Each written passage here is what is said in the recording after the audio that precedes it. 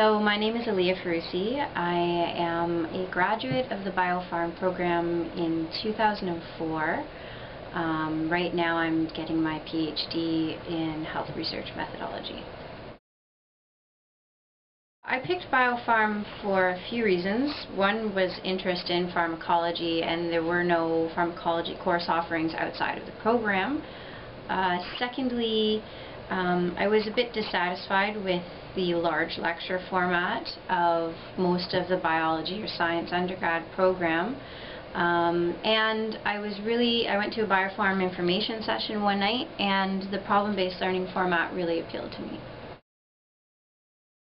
I'd have to say that I enjoyed the PBL format probably the most, and the way that the instructors or the tutors usually allowed us in each tutorial to run the tutorial as best fit for our group and to get what we needed out of the unit. So I enjoyed the flexibility and the hands-on approach for me personally, because when I'm more of an active participant in the learning, I tend to learn better. The other thing was the co-op was extremely valuable to me. If it weren't for the co-op placements, I wouldn't have been able to find a job out of undergrad. I know a lot of others who were not in co-op that struggled, and I was actually able to test out a totally different field that led me to where I am now. The PBL encourages independent learning. And that really did prepare me for my first few co-ops, where when I was given a project and given some idea of the methods, but if I ever encountered a problem, then I had the skill set that I needed to begin to tackle that problem and also to read about and apply new methods. Because we were working in groups and we depended on each other in the group to both be an active participant but to sit back and listen to and learn from your peers. That certainly helped me in the workplace in terms of interactions with my coworkers and working as a part of a team. My first co-op placement was with Pierre-Yves van der Weide at the University of Calgary, and I was running experiments studying lymphatic vessels of the guinea pig. Those were electrophysiology experiments. In that first co-op placement, I picked up the electrophysiology techniques within the first week and had a very productive summer, and actually had a first author paper out of that co-op.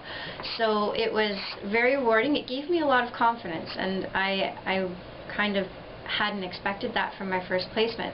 My second placement I took with a biotech company that's in Toronto, so that was my second co-op placement and my thesis there.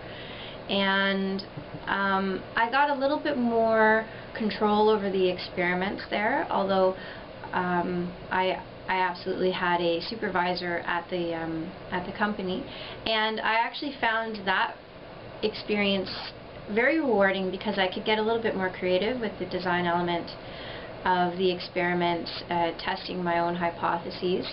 So I gained more confidence in the lab there. But my third co-op placement was in pharma at Hoffmann La Roche in health outcomes, and I was working there. I was actually hired by a previous graduate of the Bio-Pharm program who was the director, and with them I worked on a number of items related to reimbursement of drug products, and I actually participated, well, I drafted a submission for a pricing submission for a new drug or a new formulation of a drug, and it was that experience, that pricing submission, and the interaction that I had with a consultancy while at the program that led me to my job after graduation in pricing consulting. When I graduated from Bio-Pharm, I moved to Ottawa and I worked for a small consulting agency that is probably Canada's leader in pharmaceutical pricing consulting, and I worked as a pricing associate directly with the principal consultants to prepare and advise pharmaceutical companies, our clients, on how to price new drug products or new formulations with respect to the Canadian federal guidelines on drug pricing. I left pharmaceutical consulting and came back to school to do my master's in health economics because I had wanted to make the move over to economic analysis of newer existing therapies. And from that time, I transferred into the Ph.D. here at McMaster. So I'm in the Heath Research Methodology program, specializing in health technology assessment. And I've transferred into the Ph.D. program, and I should be defending this year. So my career as of after this could be any number of things.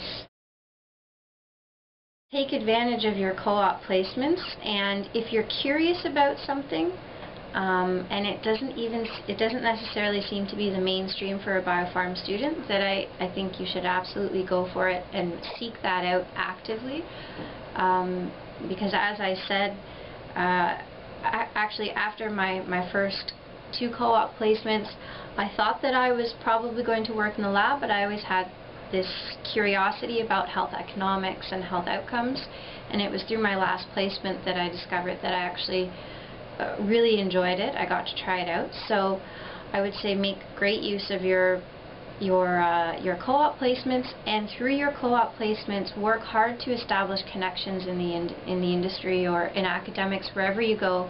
Keep in touch with those people, establish a good relationship, drop them a line every now and then, because those relationships have really benefited me through the years.